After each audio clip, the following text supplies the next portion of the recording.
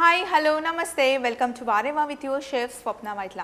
ఈరోజు మనం ఆవకాయ బిర్యానీ తయారు చేయబోతున్నాం. చాలామందికి ప్రాసెస్ తెలీదు. చాలామంది అనుకుంటూ ఉంటారు ఆవకాయ బిర్యానీ ఎలా ఉంటుందో టేస్ట్ చేయాలి అని.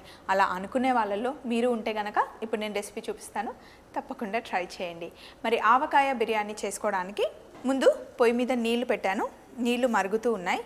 ఇందులో కొంచెం షాజీరా, ఇలాచి, లవంగాలు, జాపత్రి, అనాస పువ్వు, అలాగే ఇందులో ఉప్పు.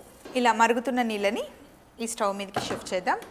మసాలాలన్నీ నీళ్ళల్లో బాగా మరుగుతే కనుక ఆ ఫ్లేవర్ చాలా బాగుంటుంది. అలాగే ఇక్కడ పక్కన ఇంకొక గిన్నె పెట్టుకొని గిన్నె వేడవ్వాలి. అయితే ఆవకాయ బిర్యానీలో ఉల్లిపాయలు ఎక్కువగా ఉండాలి. ఇందులో కొంచెం ఇలా సాంబార్ ఉల్లిపాయలు కొంచెం వేసుకొని, అలాగే రెగ్యులర్గా వాడుకునే ఉల్లిపాయలు స్లైసెస్ వేసుకుంటే చాలా బాగుంటుంది. ఈ రెండు ఉల్లిపాయలు రెడీగా ఉన్నాయి కదా. ఏ బిర్యానీ చేసినా కూడా నెయ్యి ఉంటేనే బాగుంటుంది. సో ఫస్ట్ మనం కొంచెం నెయ్యి, అసలు నేను నూనె వేయట్లేదు, నెయ్యితోనే బిర్యానీ చేసుకుందాం చక్కగా. నెయ్యి వేడైన తర్వాత ఇందులో ఒక నల్ల ఇలాచి, అలాగే ఒక బిర్యానీ ఆకు, కొంచెం షాజీరా, అలాగే ఇందులో పచ్చిమిర్చి, ఉల్లిపాయలు, 2 ఉల్లిపాయలు ఇందులోనే వేసుకోవాలి. కొద్దిగా ఉప్పు, ఆవకాయలో ఉప్పు ఉంటుంది, మనం అన్నం వండుకుంటున్న నీళ్ళల్లో కూడా ఉప్పు వేసాం. ఇప్పుడు కొంచెం ఉప్పు సరిపోతుంది. పుదీనా, కొత్తిమీర కూడా వేసుకోవాలి. అలాగే ఇక్కడ నీళ్లు బాగా మరుగుతున్నాయి కదా. బాస్మతి బియ్యం ముందుగానే నానబెట్టి పెట్టుకున్నాను. 1 గంట ముందు నానబెట్టి పెట్టుకున్న బాస్మతి బియ్యంలో నీళ్లు తీసేసి మరుగుతున్న ఈ మసాలా నీళ్ళల్లో వేసుకోవాలి. అన్నం 80% ఉడకాలి. ఉల్లిపాయలు, కొత్తిమీర, పుదీనా కరెక్ట్గా వేగిన తర్వాత ఇప్పుడు ఇందులో కొంచెం అల్లం వెల్లుల్లి. అయితే మీరు తీసుకునే ఆవకాయలో అల్లం వెల్లుల్లి ఉంటే గనక వేసుకోవాల్సిన అవసరం లేదు. నేను తీసుకునే ఆవకాయలో అల్లం వెల్లుల్లి లేదు, కొద్దిగానే వేసాను నేను. అందుకే తాలింపులో మళ్ళీ కొంచెం అల్లం వెల్లుల్లి వేసుకున్నాను. ఇప్పుడు ఇందులో కొంచెం పసుపు, కొంచెమే కారం, ఎందుకంటే ఆవకాయలో కారం ఉంటుంది కాబట్టి, ధనియాల పొడి, ఇంకా కాస్త గరం మసాలా వేసి ఒక్కసారి కలుపుకొని 1 కప్పు పెరుగు.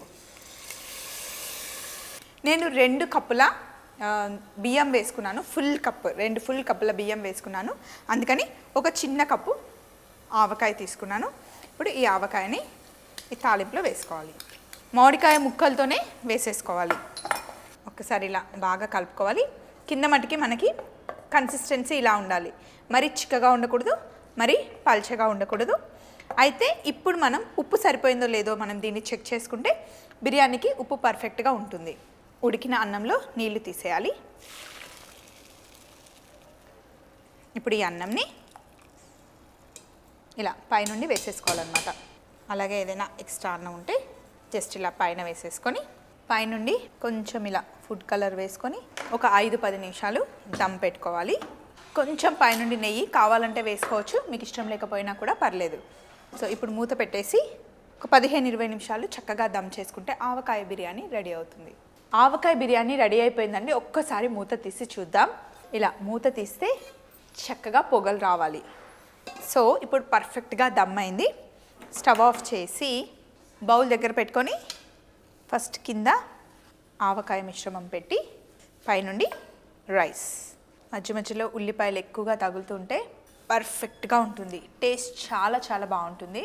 పైన కొంచెం కొత్తిమీరతో ఇలా గార్నిష్ చేసుకోవాలి.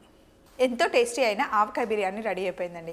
ఇంట్లో ఏ ఆవకాయ ఉంటే ఆ ఆవకాయతో మీరు బిర్యానీ ట్రై చేయొచ్చు. మామిడికాయతో చేసుకున్న ఆవకాయ అయితే ఇంకా బాగుంటుంది. మరి ఆవకాయ బిర్యానీ రెసిపీ ఇప్పుడు తెలిసిపోయింది కదా, తప్పకుండా ట్రై చేయండి. ఇలాంటి సింపుల్ బిర్యానీస్ నేను ఇంకెన్నో మీకు చూపిస్తాను. అప్పటి వరకు వారేవాని లైక్ చేయండి, షేర్ చేయండి, సబ్స్క్రైబ్ చేయండి. మరొక కొత్త రెసిపీతో మళ్ళీ కలుసుకుందాం. Until then friends, take care, bye. Watch another Wow Magic with Chef Mani.